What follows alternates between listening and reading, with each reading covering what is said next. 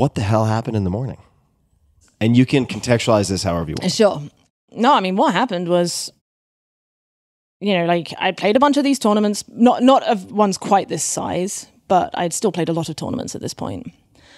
And I was there before it actually started. Usually people turn up late, but for some reason I was there in my chair before the first hand was dealt. And I remember the company PokerStars, whose event it was, they dimmed the lights. They're like, welcome to EPT San Remo, huge, we've got an incredible field, blah, blah, blah. And then they dimmed the lights and they put on the screens around the room, just like a exciting promo video.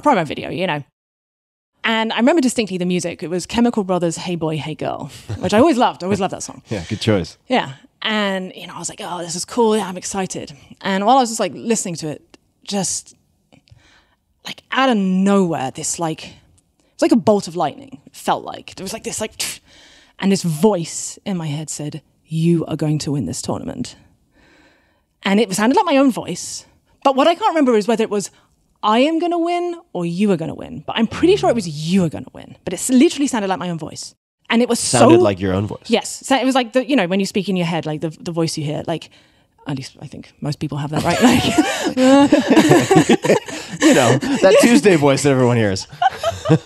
Oh man, I'm learning a lot out here.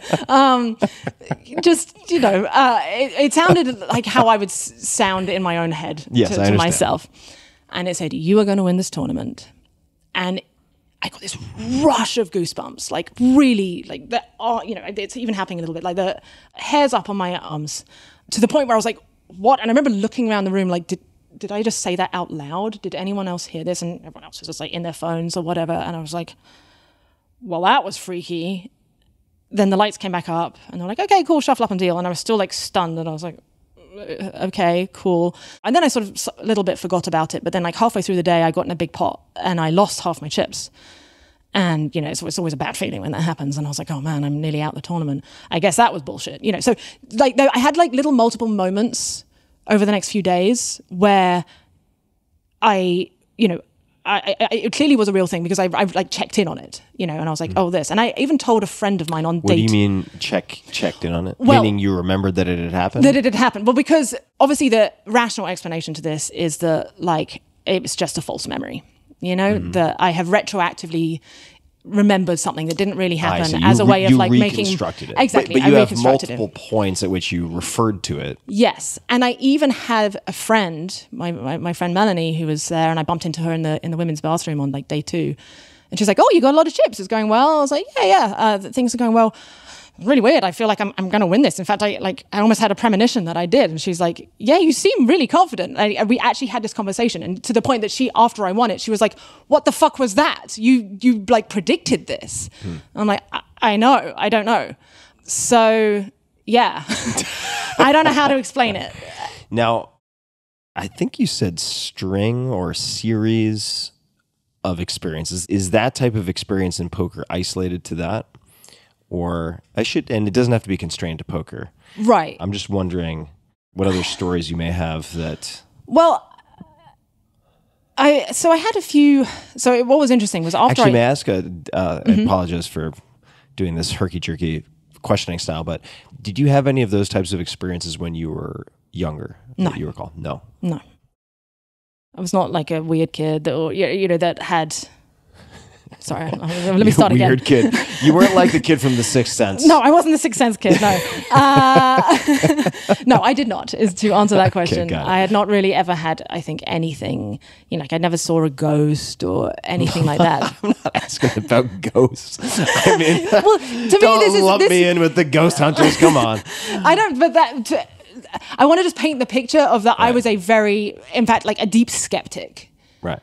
Well, you still are a deep skeptic in a lot of ways. Right. Yeah. But like certainly then, like I'd never had anything weird that I couldn't really explain in any conventional way. I'd certainly not had any time loops or anything like that, or weird voices in my head. Yeah. But yeah, to answer your question of like, is it a sort of common thing in poker? No, not so much a common thing in poker, but have you since had more of those types of experiences? Not of like explicit premonitions, no. I'm nothing even close to that. I have had one really notable thing that is Yeah, I am happy to talk about it. If you change your mind, we can cut it later. Exactly. For want of a better word, I had an extreme energy healing, an almost accidental one. So it was a few years ago, and seemingly out of the blue, I started getting this very unpleasant sensation in my ear, where it was like a sort of low frequency buzzing, humming quite frequently, like so some kind of tinnitus. Yeah. But it was almost like a pressure, and voices, particularly men's voices, became distorted to the point that they were unbearable to listen to. And it was really bumming me out, because it would come in like clusters. I would have it like for a few hours and it would go away and come later on in the day. And it was stopping me from doing any social events, because any loud scenario was unbearable, but particularly men speaking, I just couldn't handle it. And this went on and off for a few months, and I went and saw a doctor, multiple doctors, and had hearing tests, and they said, oh, you're losing your hearing and the low frequencies of your hearing in that ear. We think you have Meniere's disease. Meniere's is this degenerative thing which usually people end up completely deaf when they have it, where basically the nerve cells in the inner ear start dying, and they don't really know why. They think it's something to do with like salts and ion channels, and it's incurable as far as they know. And so I was told that's what I probably have, and they were like, "We're really sorry." It was just bad news to find that out. And also because one of the symptoms of it is you start having balance problems as well. You get like these vertigo attacks, and people be like vomiting and so on. And so you can imagine I was like really down in the dumps finding this out. And then cut to 3 months later or so, I go to Burning Man, and I have for the first time one of these vertigo attacks on one of the days. I mean, I wasn't completely sober, but it was not a good time, as you can imagine, having a vertigo attack while not being sober for the first time. So I was then really down in the dumps. And then on the last night of the burn, I was talking to some friends, and I started talking to this girl who I don't know that well, but she's a friend of a friend. And I mentioned about my ear, and she's like, oh, well, I do energy healing. I'm an energy healer. And I was like, I don't know what that is, but sure, do whatever you want to do. Yeah, have a go. She's like, I can try. And she sort of put her hand over my ear for a few minutes. And then she says, I remember saying something like, there's something there, I need to get it.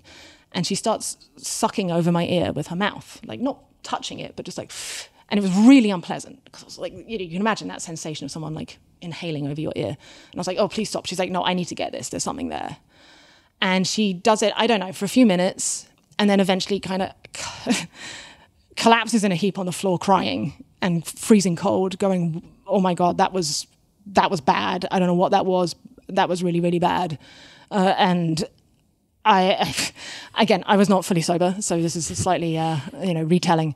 But I just remember being so shocked, because I just didn't expect anything to actually happen. I didn't really feel anything other than this like unpleasant sensation of her sucking, but I was so shocked at the way she was now reacting, because she was shocked. She did not seem to expect whatever had just happened to her.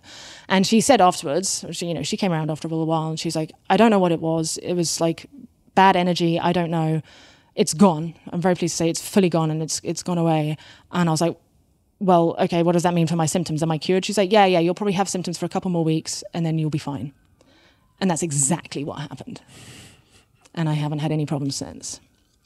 So, yeah, I don't know. It kind of just blew my world open, because aside of that premonition thing, which I'd kind of forgotten about, I have not ever subscribed to anything like that. I'm a physicist. In fact, I'm proud.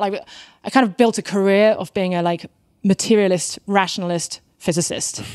And I don't have any time for any of that stuff. It's all nonsense. It's all confirmation bias.